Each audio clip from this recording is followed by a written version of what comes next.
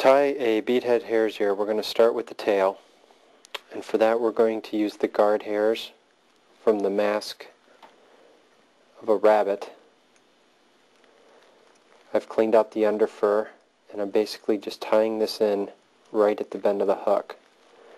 You can substitute mallard flank or wood duck flank, but the original calls for the guard hairs off of a hare's mask. You can trim off the extra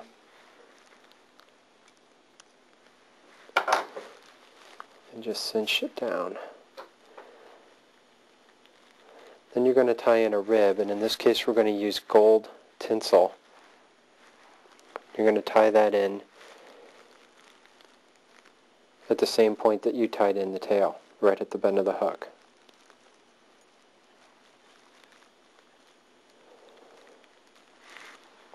Once that's secure, you can begin dubbing the body.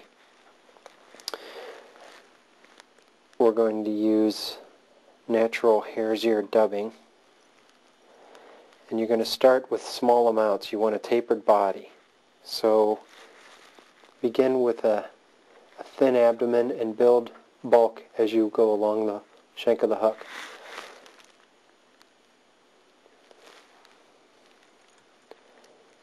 Add dubbing. And don't worry about fibers protruding from the body. What doesn't get caught by the tinsel rib will stick out and actually give the fly an extra buggy appearance.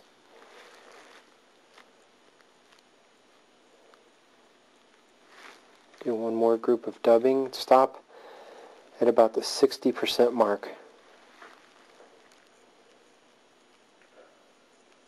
Once you get to that point, begin wrapping your gold tinsel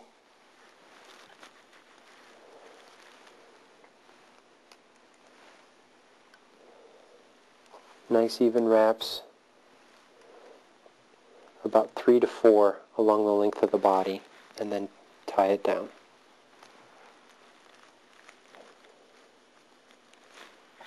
And trim off the excess. At this point you tie in your wing case, which we're going to use the fibers from a turkey tail feather, and I usually clip about 6 to 10 fibers and tie them in right at the thorax.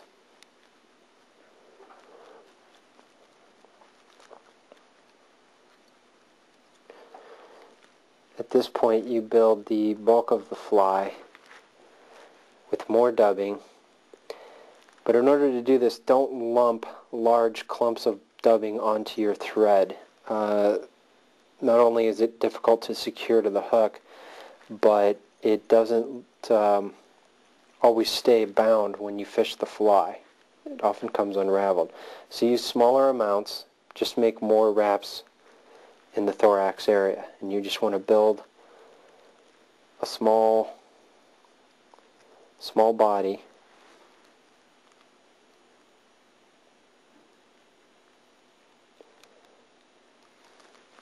We'll do one more group.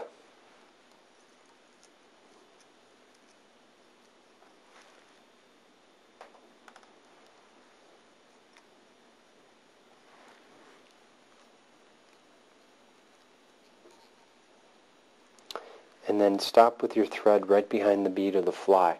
Now you can fold the wing case over the thorax and secure it right behind the bead. Give it 3 or 4 good solid wraps to secure it. Cut off the extra and use your whip finish tool to finish the fly.